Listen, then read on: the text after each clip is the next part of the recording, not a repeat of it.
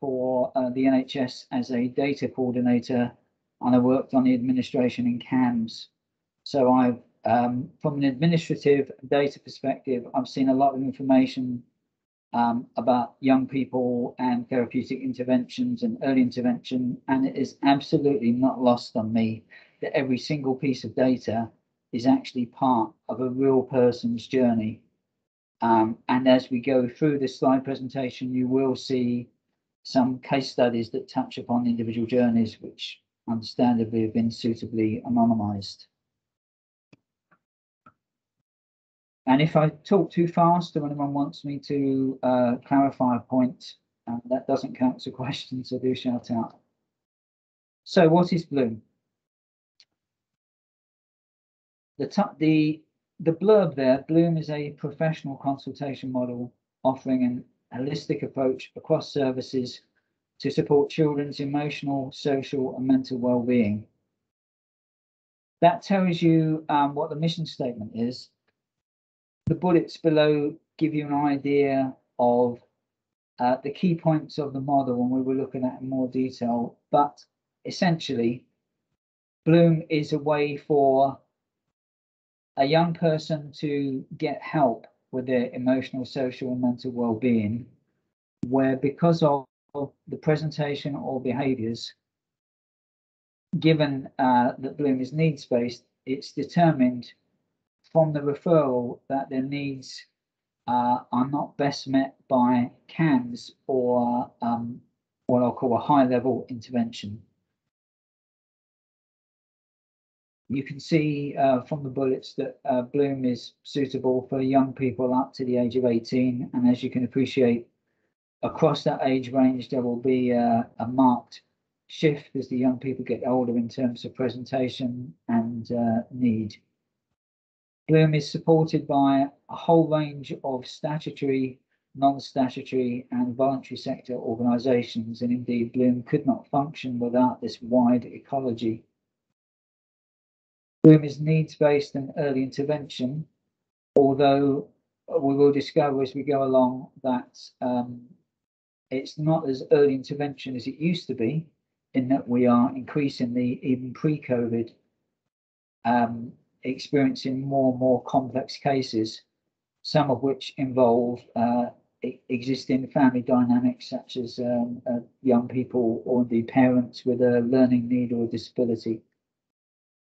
Bloom is interprofessional, and although it is led by the senior partner organisations who are CAMS on the NHS side and Head Start Kerno, which is an organisation that's funded by the National Lottery Community Fund and sits within Cornwall Council.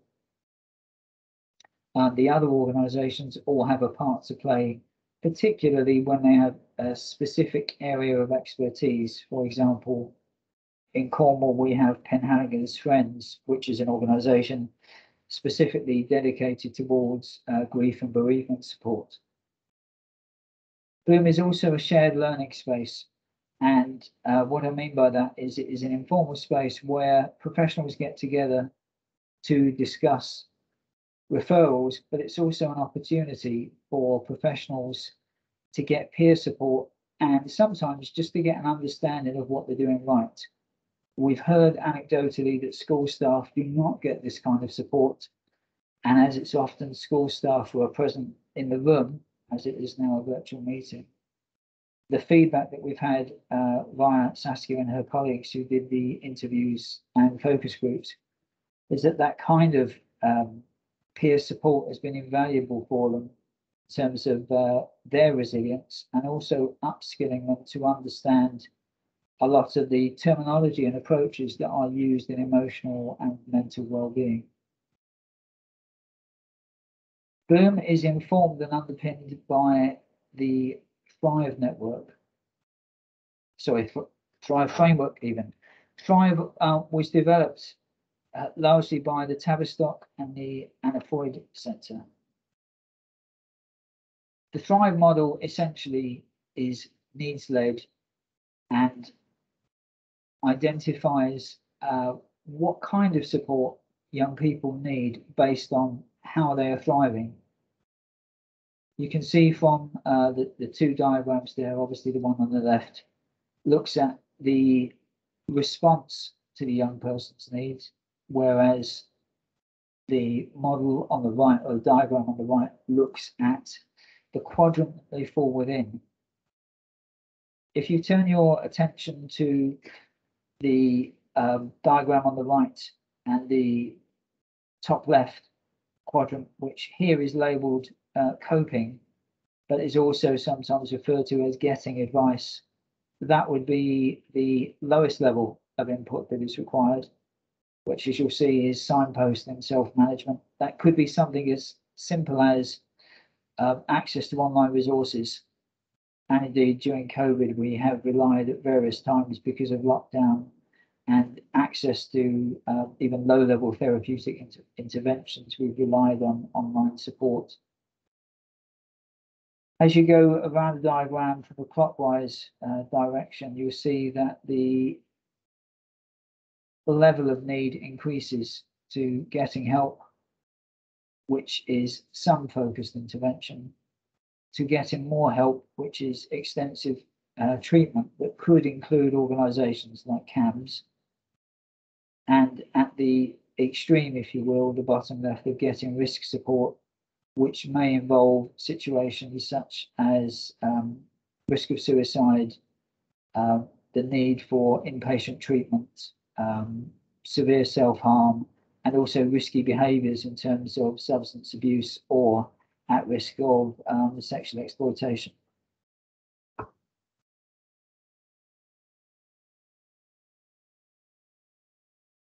The link below, when you get these slides, if you're not familiar with iThrive, the link that's at the bottom of the slide will take you to the iThrive website, which will tell you basically everything you need to know and more. I would point out that in our data analysis of a sample of cases, and we will touch upon this a bit later, we discovered, somewhat to our surprise, that some young people's presentations actually fit more than one quadrant.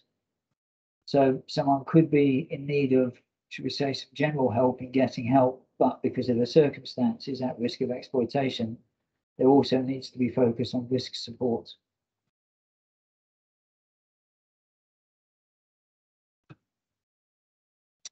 This is some background to Bloom, where it came from and how it functions.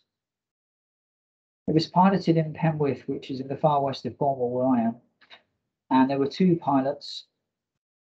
The original objective was to reduce referrals into CAMS, into child and adolescent mental health services, and also to prevent young people being on waiting lists. The two pilots were completed, and gradually across the 6 localities, the rollout was effected, and is now across Cornwall, all 6 localities functioning in the same way since 2019. The very nature of Cornwall, like any geographically wide area, is such that access to resources locally varies according to locality. So although the framework is the same and is underpinned by steering groups, the resources that are available can be markedly different. I don't know how familiar you all are with Cornwall, but the shape of Cornwall is such that it's almost like a wedge, and in the northeast and southeast of Cornwall, geographically, it's more spread out. Oh, hello. Hello? Oh, sorry. Hello.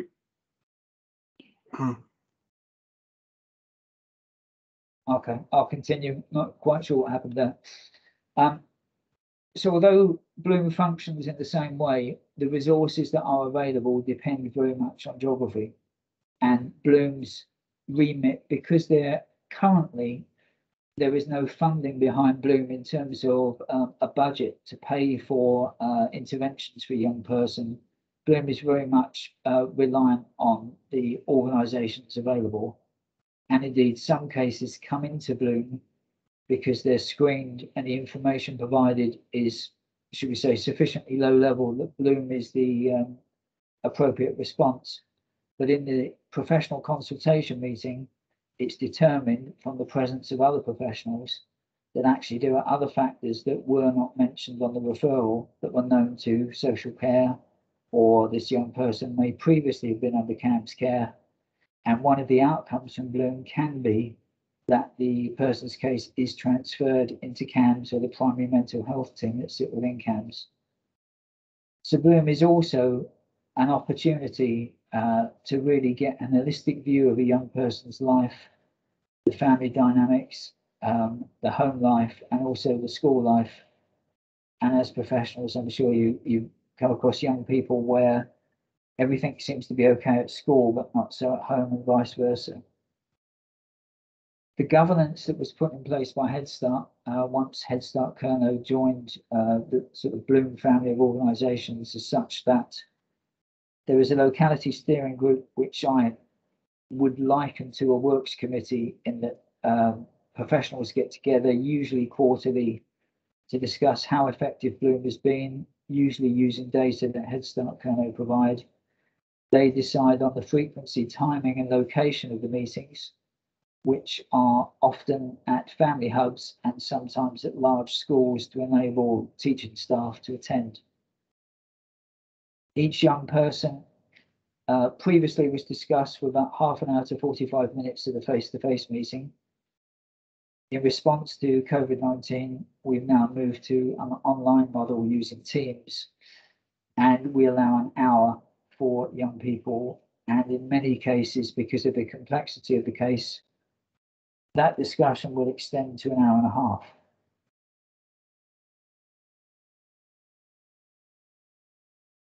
This is a pen picture of the process for Bloom and how it works in practice. All referrals for, or as we call them, requests for help, go through the Early Help Hub, which by its name is a central single point of access. Referrals can be made by any professional.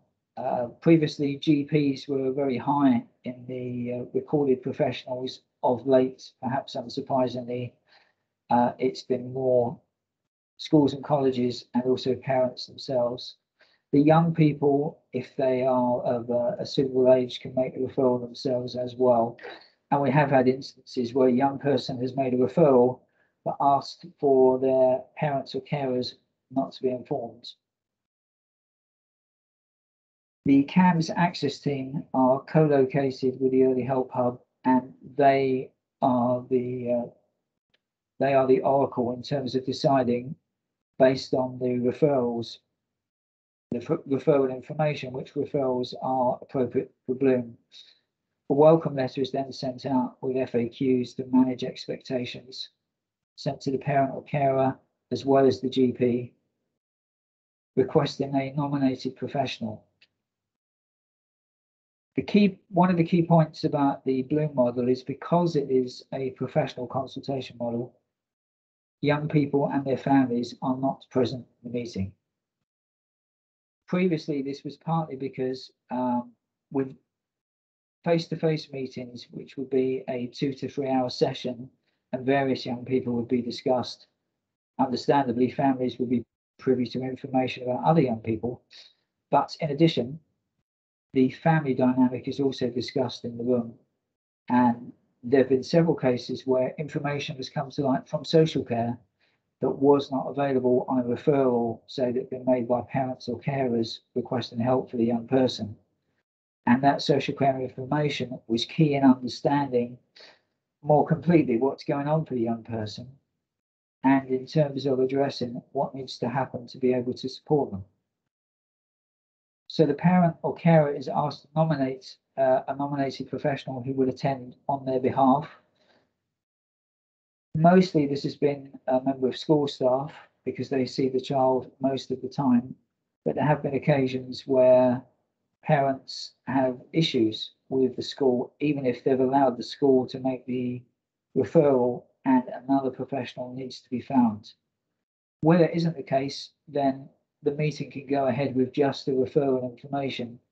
But obviously it's a much richer discussion if you have somebody in the room who can advocate for the family and also answer questions based on their interactions with them, which is why we asked the nominated professional to liaise with the family beforehand to really bring the child's voice into the centre of the discussion. Within the meeting, there is always a CAMS clinical psychologist and a primary mental health worker and a chair from Head Start Kerno. You'll see in the next slide that there will be other professionals who routinely attend. But what this enables us to do as part of the discussion of the young person's presentation and needs is to put together a psychological formulation and address any help suggestions to that psychological formulation.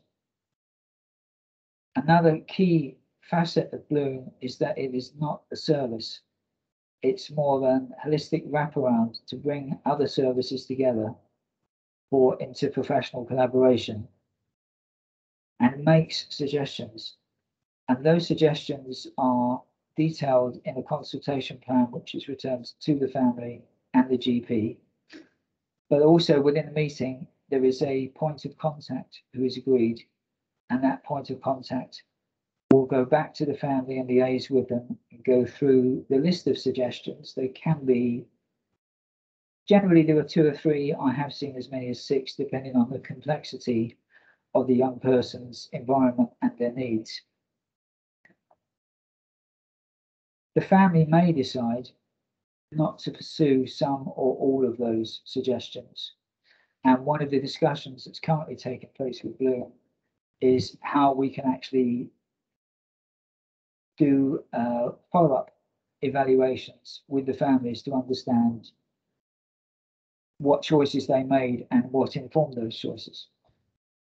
At the end of the meeting, the case is closed to Bloom, the consultation plan is set out, and the family are told, in fact, believe they're told in the welcome letter as well, that they can re-refer at any time. It's not a single opportunity. We do find that young people are given support through the suggestions, and subsequently perhaps a series of counselling suggestions, for example, has been followed up. But subsequently, at the end of those, the young person still needs help or needs additional help, in which case they are welcome to re-refer, and that does happen. I would say that happens in a very small number of cases. I would say less than 5% currently. Within the meeting, alongside the core team, as defined in those 3 bullets, there are a variety of attendees. This, as you can appreciate, was much, much easier when we met face to face, because it also meant that people could drop in if they happened to be in the vicinity or in the building when the meeting was taking place. COVID has complicated things significantly in all kinds of healthcare, but also in these meetings, in that the technology has to be available, the space has to be available for these professionals to attend via Teams. Early help locality managers usually attend, and one of the benefits of having an early help locality manager is that they have access to social care records, while the CAM staff have access to some health records, and that is where we get a more complete overview of the young person and includes information that may not have been available in a referral for a variety of reasons. It should also be said that the consultation plan is done sensitively and mindfully, and if, for example, there were a parent who is known to have substance abuse problems, then the language that will be used in writing back to the parent will be mindful of that. In all cases, we want to work with the young people and their families and professionals, and not against them. The next 2 slides may be particularly pertinent to your professions. I would draw your attention, well, actually, to any of these, but if you look, for example, let's take the 3rd one down, which is the male age 9, ASD and learning disabilities. query for ADHD due to behavioural difficulties.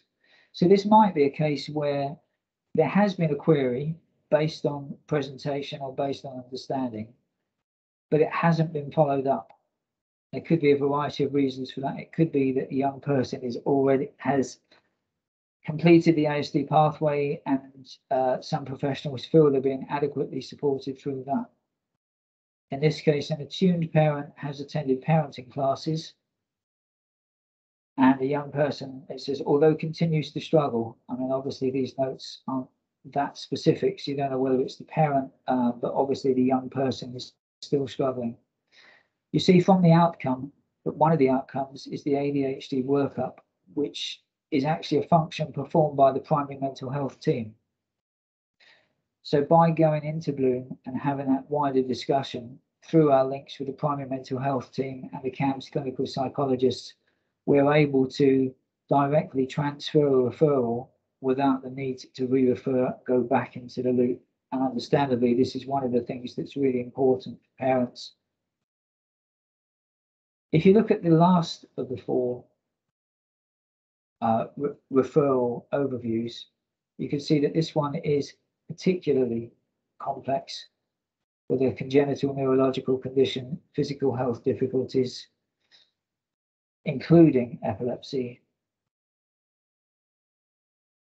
You can also see from there that there's past involvement from the SCIP team, who in Cornwall support disabled children and young people from 0 to 18 and their families. So from that case, you can see that there's been significant involvement from other professionals. Where possible, being aware of that information in advance, we would look to get one of the SCIP team, in addition to any nominated professional, if the parents hadn't nominated them, to be in the room to enrich the discussion. The outcome for that particular one, as you can see, was a CAMHS assessment, and that would have been transferred directly to CAMHS, and the admin team would have been in touch from CAMHS with the family to make the assessment at the earliest available date. Bloom is not a backdoor into CAMHS, PMH, or any other service, excuse me, but it is a way of ensuring that there's a clear handover and that that activity takes place. You'd also see for that male aged 8, there's the TIS approach, which is the trauma-informed schools approach, which is rolled out across Cornwall, and our partnership with other colleagues in Head Start Kerno who are TIS trained and with the schools has been key to the success of Bloom. And you'd also see that there's liaison with other health professionals. We do routinely liaise with, for example, paediatrics. We sometimes get referrals from the paediatrics team, and some of the help suggestions may involve additional activity from paediatrics.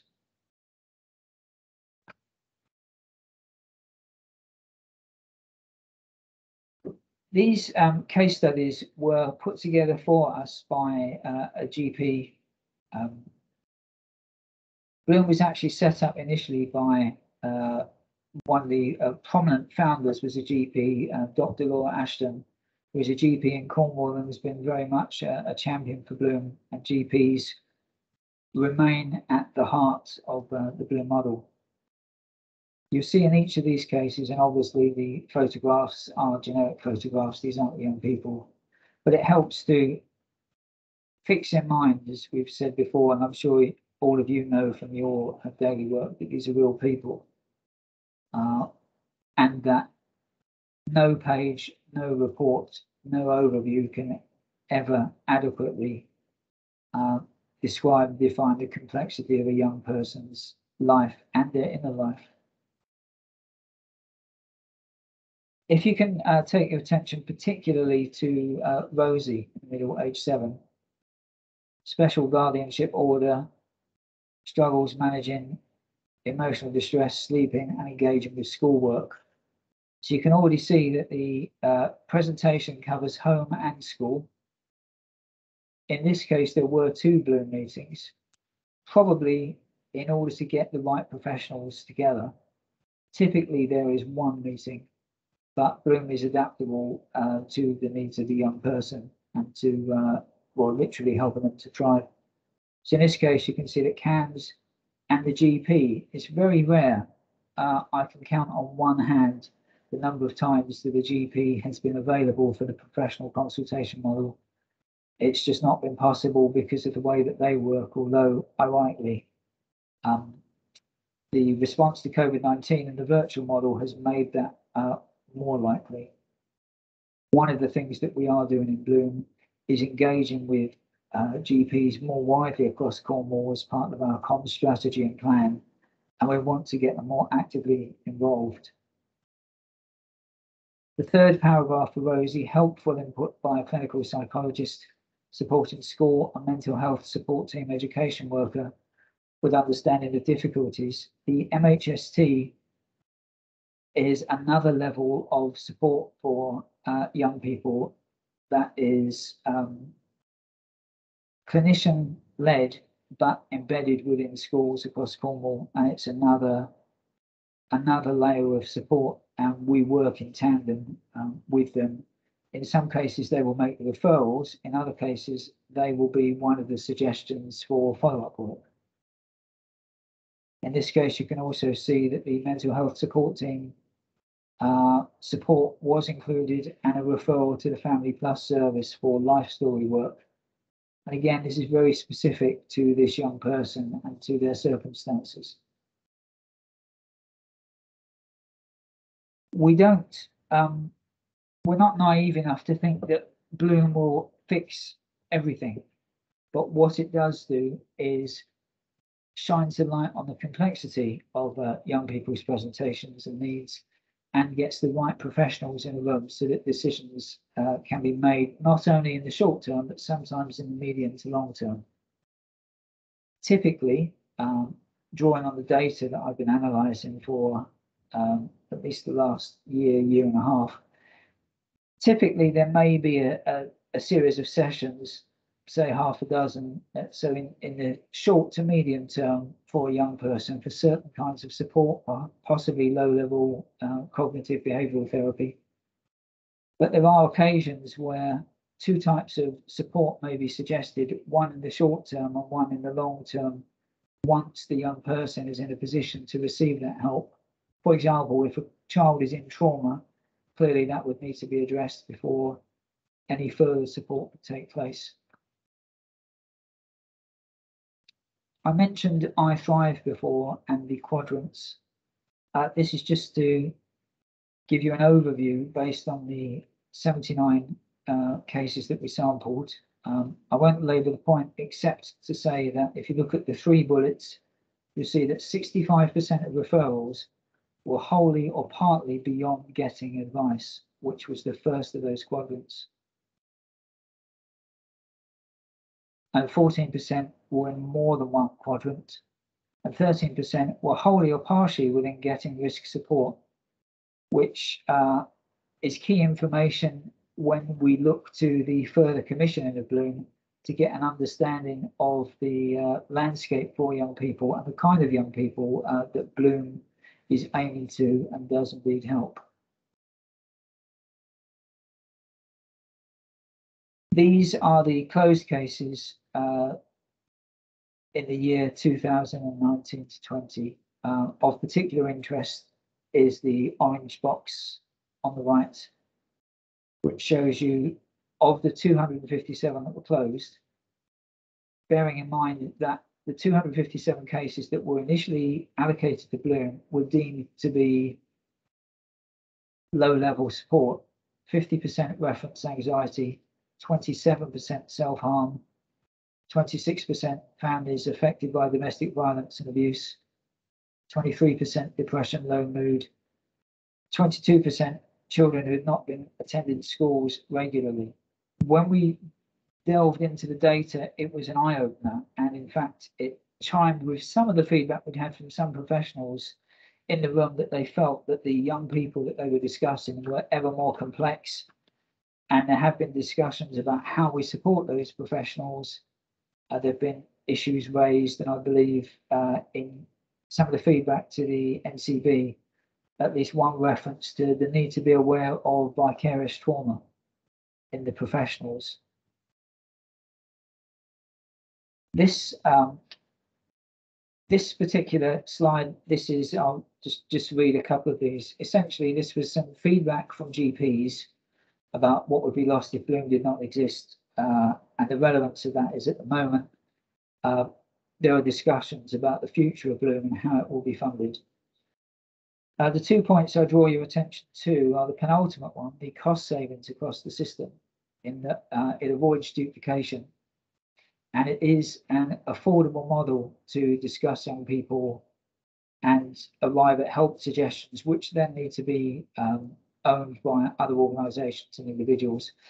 Currently, the cost model to take a young person's referral through Bloom, get the professionals together, and to come up with a range of health suggestions and help suggestions in the consultation plan is about £400 per young person. And the other is swifter help and better outcomes for the child or young person.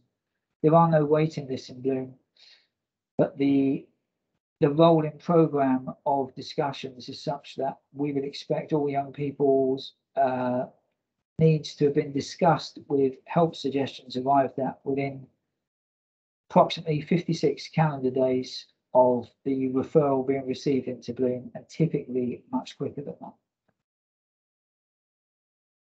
This is an overview of the shared commitment, which just shows you what each of the main partners do within Bloom, what their contribution is: health, education, social care, the voluntary sector, and Head Start Kernel, which I'm a part, which essentially are the machinery that keeps Bloom going. Conscious of time, this was I'll pass on that. That's just some senior stakeholder feedback. I just want to say one other thing, and this is just really for additional information. Bloom currently discusses and closes on average 260 referrals per year.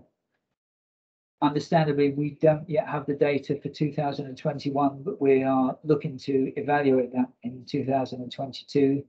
And we've already produced a comparison report between 2019 and 2020 to get some understanding of trends, to get some understanding of main referrers, and also to produce a kind of scorecard to give us an indication for young people of each age between 0 and 18 that have been seen through Bloom, which is 4 to 18 currently, what the presentation rate is for each of those major referral factors.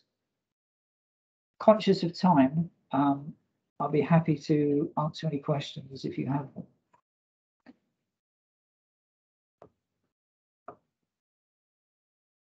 But you're not obliged.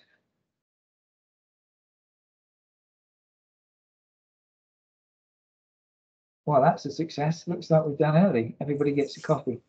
I can see some typing in the chat there, so I don't know if that's just a thank you or if it's a question. It's just a thank you, which I definitely echo. The slides will be available, and if you have any questions after that, you can contact us via NCB. And one thing we would like to do going forward is promote the Bloom model beyond Cornwall. We're in discussion with the Mental Health Foundation.